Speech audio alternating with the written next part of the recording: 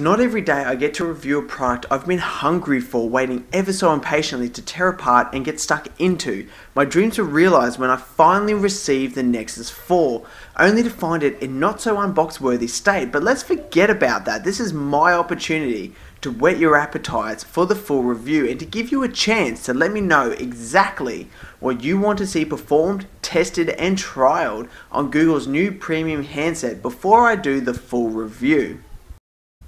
It's got a classy finish, shiny glass front and back, something that stands out from first hold. I'm fearful of dropping it, but I can't take my eyes off the new shimmering sparkled dapples that appear in the back panel.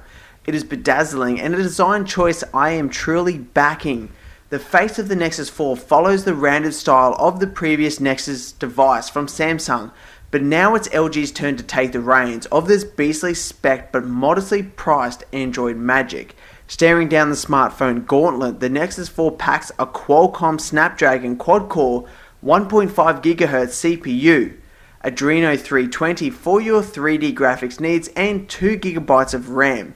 Not impressed? Then throw in a 4.7-inch True HD IPS display, giving a whopping 318 PPI and Gorilla Glass 2, and you, my friend, have a top-tier phone, but for under $500. And I can't forget that you get the latest evolutionary step in the raw version of Android 4.2 Key Lime Pie that boasts some impressive new features.